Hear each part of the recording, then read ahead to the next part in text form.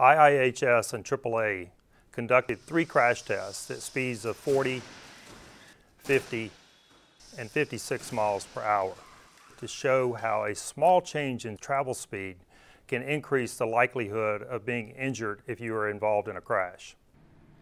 We selected the 2010 Honda CR-V for these tests. This small SUV is representative of the average age of vehicles on our U.S. roadways.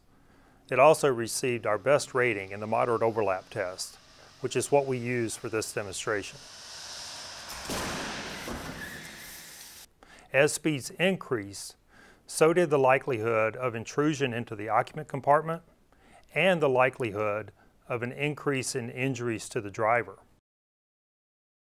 At the highest speed of 56 miles per hour, we saw that the occupant compartment was significantly compromised and there was a likelihood of injury to the facial region, to the brain, to the neck, and to the lower leg.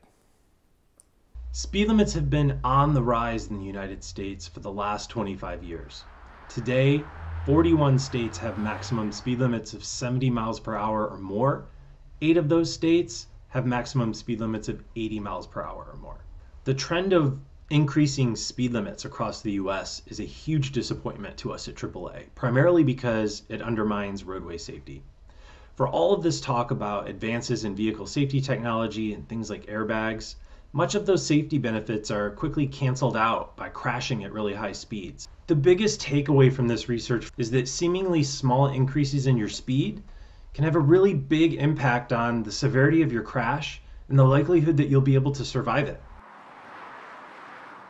Vehicle design alone is not going to solve this problem. Engineers need to look at how they can design roadways and set speed limits that account for the local conditions.